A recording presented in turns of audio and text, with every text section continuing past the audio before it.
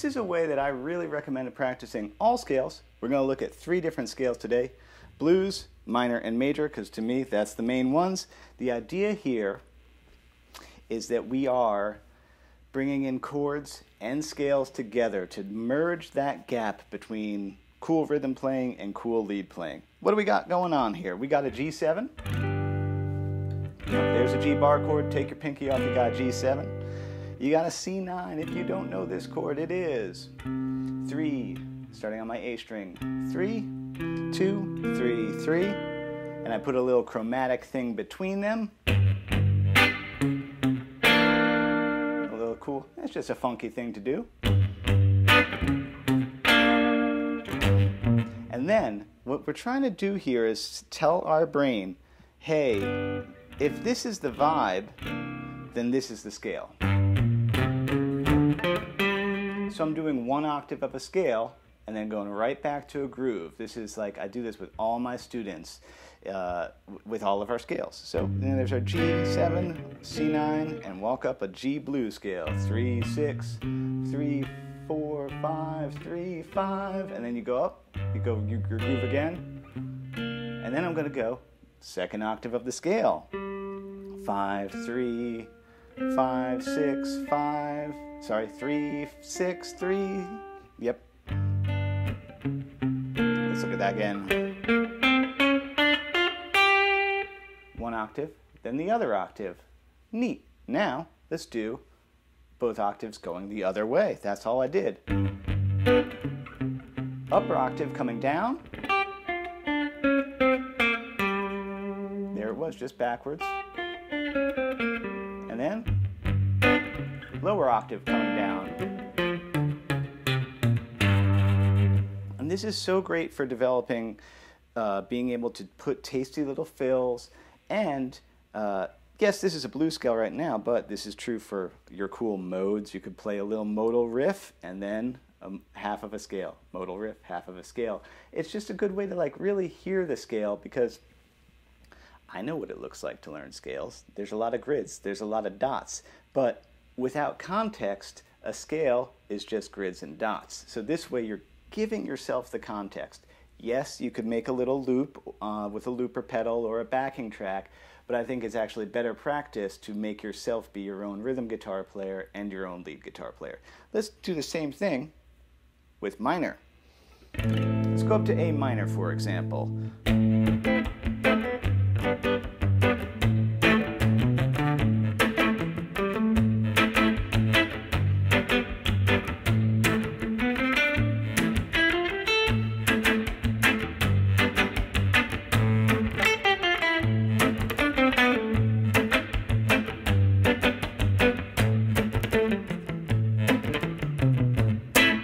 So, we have a groove, we have a chord progression, we have a scale. Let's look at our groove first. We just got A minor and G, and I'm putting a vaguely surf rock kind of thing to it, like a...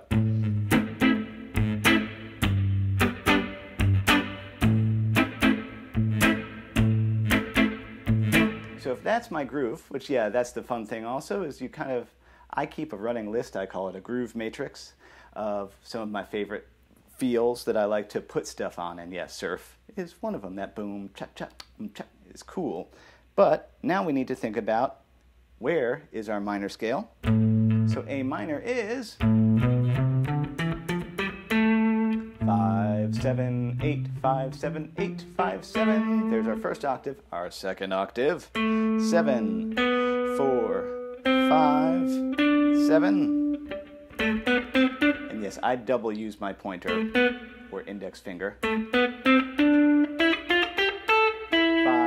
6, 8, 5. There's the pieces of our scale, and yeah, it's always good to run a scale. That doesn't really develop our skills as a rhythm/rhythm lead guitar player. Now, to fit this in though, boom, cha cha, boom, cha cha. I wanted to keep the groove going, so that means I had to break my little scale segments even smaller. So I broke the first octave into halves. Up the first 4, up the next 4. I think you see what I did there. Hit it again. And yeah, from 7, 8, 5, 7. And I'm going to keep going up.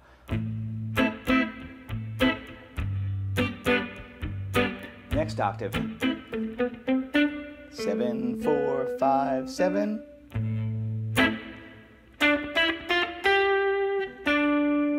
You can come from 7, 5, 6, 8, or I could start on 5, 6, 8. That's probably what I do. And now I'm going to do all that going down.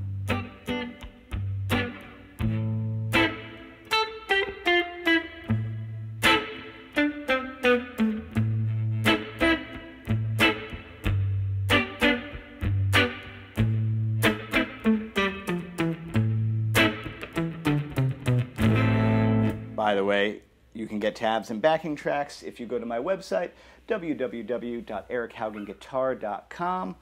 What else do I need to tell you about my business model? I'm on Patreon and Instagram as well. Let's put the links on the screen. And what else? Oh, thank you for watching, and to everybody who supports me and likes what I do, thanks. Let's do one more scale. Let's do major. Let's do G major. Because, yeah, to me, all scales are derivatives of either blues, major, or minor. All your funky modes, all the neat kind of Jerry Garcia things, and whoever else, they're all subsets of those three main areas. Let's look at G major. We're going to do a G, E minor, A minor 7, D7. If we don't know those forms, G, that's standard. E minor standard. A minor 7, well, that's just an A minor bar chord. Pinky off. D7, which we're not going to actually use because we're going to be doing the scale is going to fit over the D7, but it's just a C. Add the pinky to the 3rd fret, that makes a C7. Move it on up, gives you a D7. So our groove, similar to a surf groove, this is a little bit more of a 50s.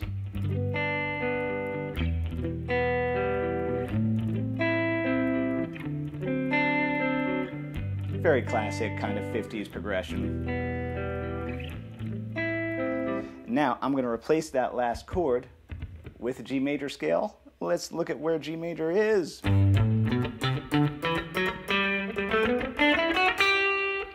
So that's down here on my 3rd fret. 3, 5, 2, 3, 5, 2, 4, 5. There's our first octave. And then our 2nd octave. 5, 2, 4, 5, 3, 5, 2, 5. And of course, yes, you would want to do that. But again, I'm trying to build what I call double vision. I have glasses, hence 4 eyes.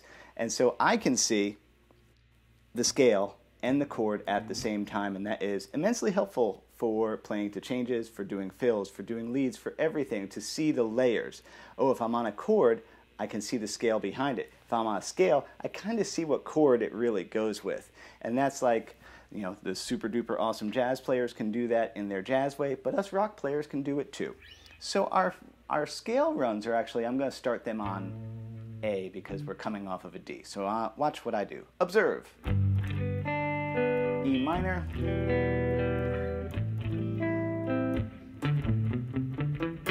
So that run, I started on the 2nd note of the scale. So I'm gonna always aim to start on the A tone.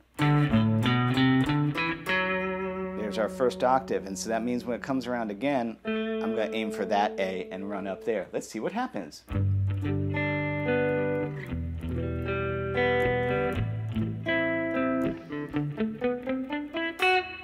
Neat. And now, if I did this A and that A going up, now I'm going to aim for this A up top here and come down. Let's look at that again. So I came around, E minor,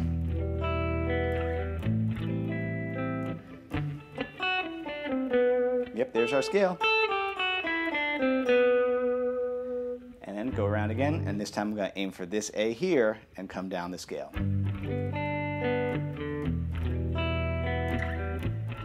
Here we we go.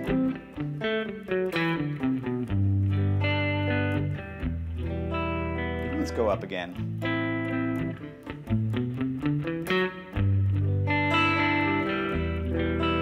Go up again.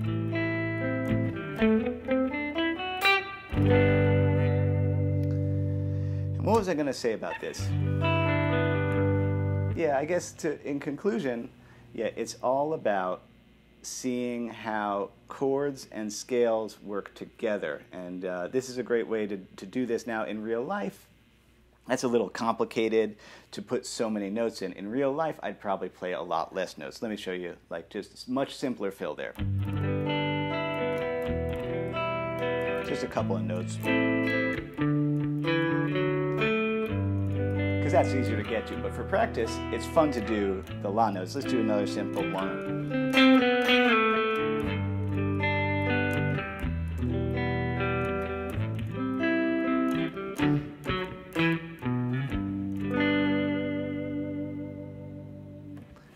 Thanks for watching.